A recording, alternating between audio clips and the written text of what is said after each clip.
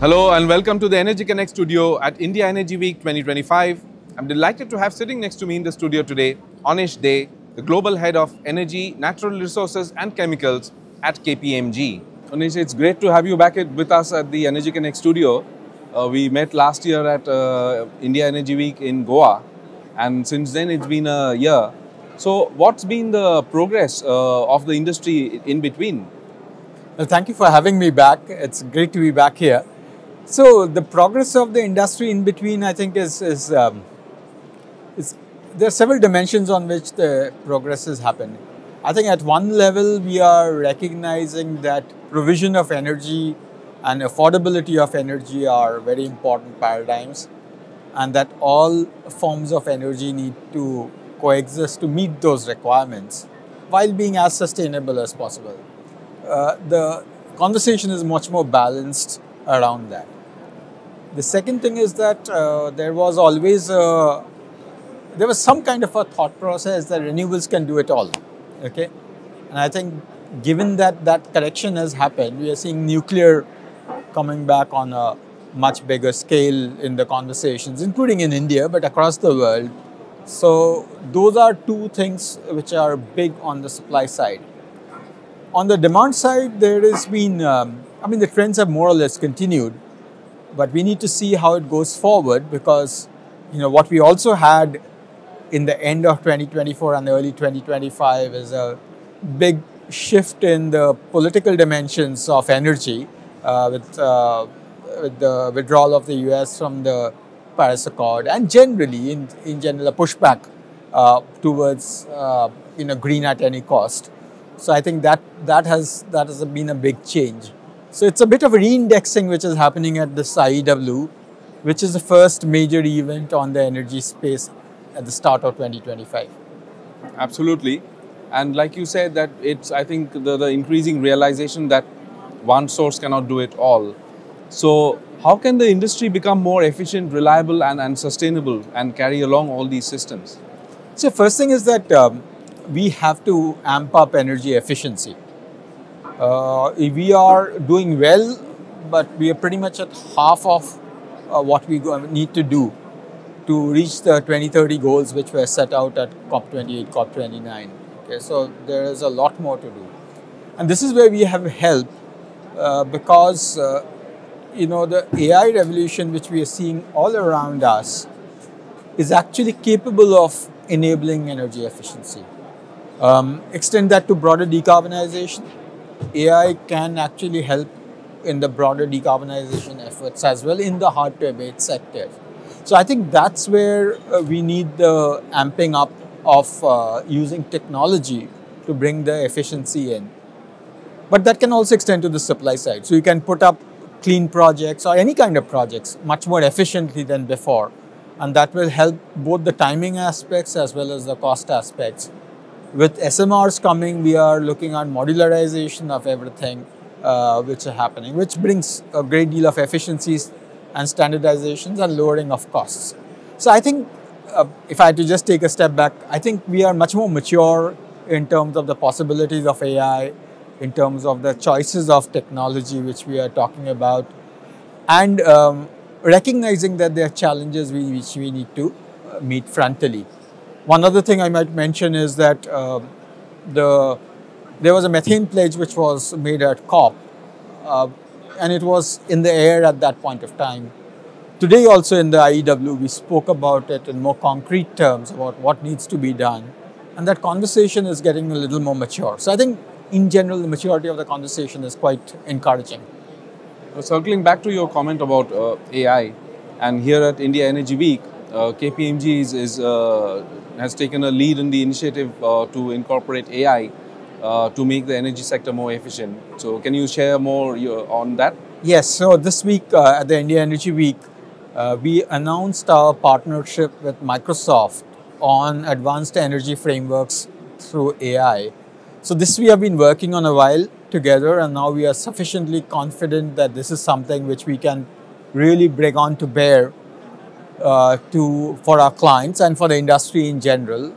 So for all the kinds of applications which I mentioned, enhancing supply, cutting down process delays, enabling people. So all of those forecasting, all of those solutions which we are working together on, research which has been done by Microsoft, but now being taken to the market by KPMG, building solutions on top of that research and the frameworks which they have developed. In fact, interestingly, I proposed to Minister Puri yesterday that he consider putting a mission or a task force at the energy level for energy in the energy sector for accelerating AI in India in particular. And he promptly agreed, and he said that we'll start with his ministry, which actually has a big remit. Okay, it has upstream oil, downstream oil, natural gas, biofuels, ethanol, all of that, including in biofuels, compressed biogas. So all of that is a big remit, which can be really enabled through AI, and he's already directed his officials to start on that process. And he also committed that once this lands in the hydrocarbon sector or the sectors in his remit, he'll look to expand that in the other parts of energy. That's great to hear. And as the global head of energy, natural resources and chemicals, you have a macro view of what's happening in the industry. So when we generally talk about whether it's the deployment of AI or the advancement of technology, how much do you think is a question of capability, and what percentage of it is about culture? So the capabilities have developed much more quickly than before. AI was there for a long time, but generative AI has given it new legs, right? So it has put AI on steroids. AI also doesn't act in isolation. It works with other technologies like digital twins, IoT, your SCADA systems to create that real impact on the ground. Till then, now it was discrete systems. AI is actually playing that role of an integrator and accelerator. But it's also a culture shift, as you say. So we are going to see that culture shift over the next few years, but it's going to be a learning curve. We have been working with the industry at the senior most levels, chairman of corporations, and they have been guiding us to say that it is a big culture transformation. So don't see AI in pieces. Paint the whole picture for us, and then we'll pick the pieces on where we think it's the most relevant for our organization. So I think architecting AI right, getting the transition process right into AI, making that culture shift are very important considerations.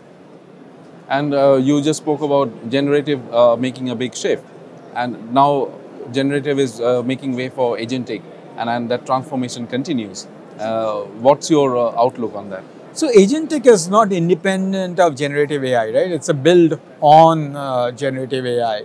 AI, we have to get the confidence that we can have unsupervised agentic orchestration, which is technically possible.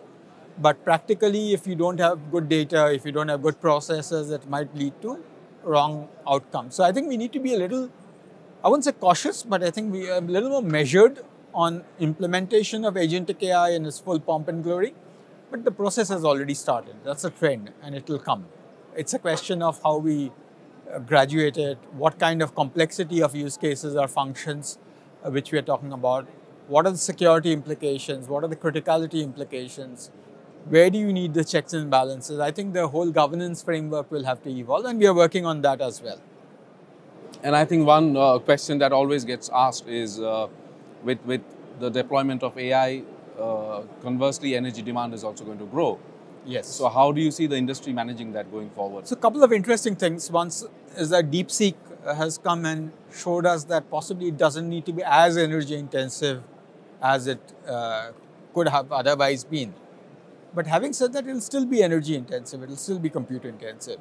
And the moment it becomes actually less energy intensive, the applications of AI will increase. So net, there will be a big demand on energy. So I think we have to prepare for that world, which is why the nuclear question has actually become even more relevant, because you need large, dependable power for that, and renewables will struggle for that too in its entirety. So you need to complement that with other sources. But I also think, and this is what we are doing, is making project development, any kind of project development, efficient using AI. So the demand for AI is not coming for the energy sector, but the energy sector has to serve that demand, and it can serve it much more efficiently using modern AI. That's an excellent point, Anish. And finally, we are here at India Energy Week, where you're a key part of the proceedings. And you have seen this event grow over the past couple of years. What's your takeaway this year? So I think now it's become an accepted event. It's become a reference event. And it's one of the few events which happen at this scale in demand countries. The energy sector has been driven by supply side events. It's be it ADIPEC, be it CERAWeek, be it others. They are the energy producing hub. This is the one event which is happening at this scale and so diverse event at a consumption hub. And as we all know, this is only going to accentuate. India is going to be, the OPEC forecasts very clearly say that India is going to be most of the demand, a big part of the demand, almost like 30% of the energy demand for the coming decades till 2050. So if that is the case, then you needed a platform like this, but it's taken, it still requires bold steps. It's a massive event, right? And I'm so glad that Government of India, led by Minister Puri, has taken that initiative. And today you can see the buzz around the place. Everybody is there. In fact, it's amazing level of senior level participation, and the quality of the conversations has been amazing. So I'm very happy that it's come to age, and I'm hoping that next year will be even better. Anish, it's always such a pleasure to talk to you, and thank you very much once again for coming down to the studio. It's my pleasure. Thank you. Thanks for watching, and you can get more comprehensive coverage of the energy industry and studio interviews like this at energyconnects.com. Don't forget to follow us on social media, and I'll be back with more studio interviews from India Energy Week. Until then, goodbye.